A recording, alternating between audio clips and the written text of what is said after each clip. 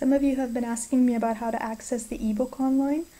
So I'm in XYZ, we've logged in, and now I'm going to click on what's due on Monday, which is all the reading and homework for some of the sections. Since you have to bring the activities for sections 1.4 and 1.5 on Monday, I'm going to click on 1.4, and then I'm going to click under the reading questions. There's access to the ebook. I'm going to click the ebook, and it opens up a window for me right here. Sometimes it opens up the window and you don't see it, so you have to go back and kind of try to find it.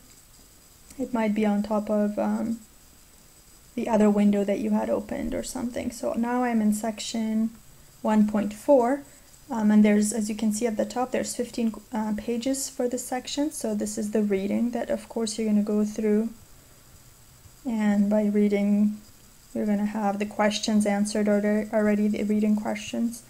Now I'm going to keep going, and it looks like on this page, which is, it appears to be page 7, but it's actually page 51 of the book probably. We have the activity for lesson 1.4. There's activity 1, activity 2, activity 3, and activity 4. So you will need all 4 activities for class on Monday.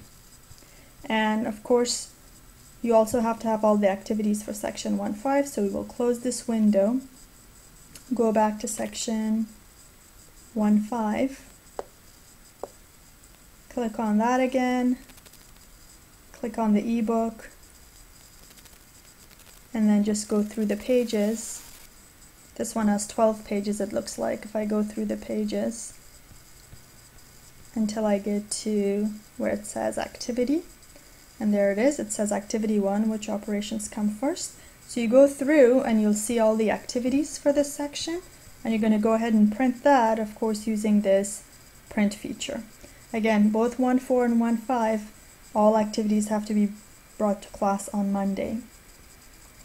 And you can, those of you who are choosing to print on Wednesday, you're going to have to bring all the activities for sections 2.1 and 2.2 because you will have the reading done for those sections before you come to class.